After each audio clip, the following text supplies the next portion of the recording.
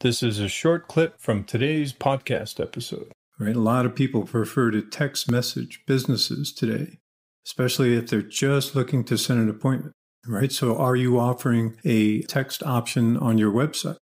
Is there someone in your office who can receive and quickly reply to those text messages?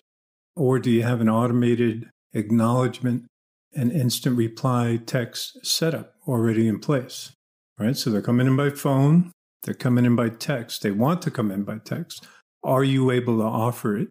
And if you are you offering it? Right? Next up is web chat. Right? So people get to a site, usually lower right corner, little icon down there, click on it. You can type in. Some are bots that are just FAQs, but what we're talking about is live person web chat. Right? So those tools are out there. According to data out there, about 35% of website visitors are seeking to have a conversation in that web chat with a live person on your staff, right? So some of those web chat communication systems allow for it to come across to you as a text and then reply as a text. So that's really handy. Once again, only use this if someone in your staff, if not you, can read and reply to these messages within 1 minute, going back to our reply stats, right? So people call, they text, they'd like to use web chat. Can you offer it? Are you offering it? Is there somebody there in your organization to be able to deal with it and answer instantly, right? So don't open up a communication channel if your staff cannot communicate through that channel quickly. Within less than 1 minute. That should be the yardstick. Okay, the other communication method is website forms or online ad lead forms.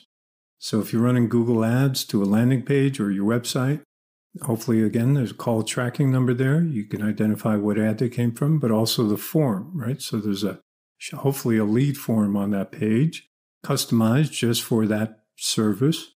And it would have its own custom thank you page so you could measure the conversion. But where are those forms coming? They're usually coming by email. So where are those forms coming to in your organization? And what's in place to be able to reply within 1 minute? Let's use that 1 minute as our goal. So are you able to do that? And if not, how can you improve upon it?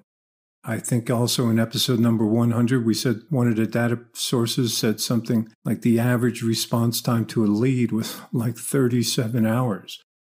So again, after 5 minutes, you lose 80%.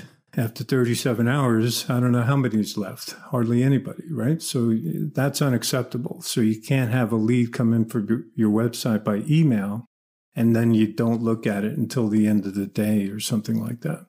So where do the website forms come to? And if you're running Facebook lead form ads or Google lead forms and search ads, same problem, right? So where are they coming to?